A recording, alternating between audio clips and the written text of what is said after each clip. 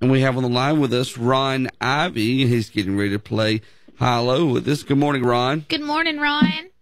Good morning. How are you? I am blessed. Yes. Awesome. Great day.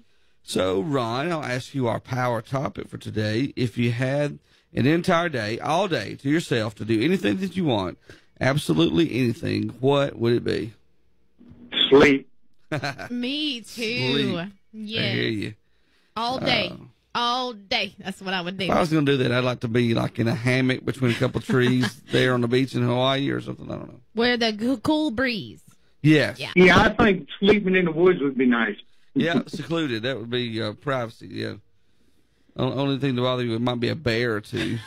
So just be careful.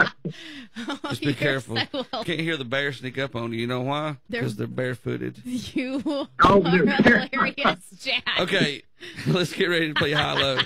Enough of my silly jokes. 57. So 57 has not been chosen or guessed yet.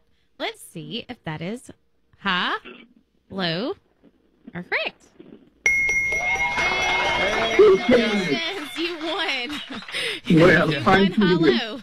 Thank you so much for playing Power 107's high-low. We're so excited for you. Stay on the line.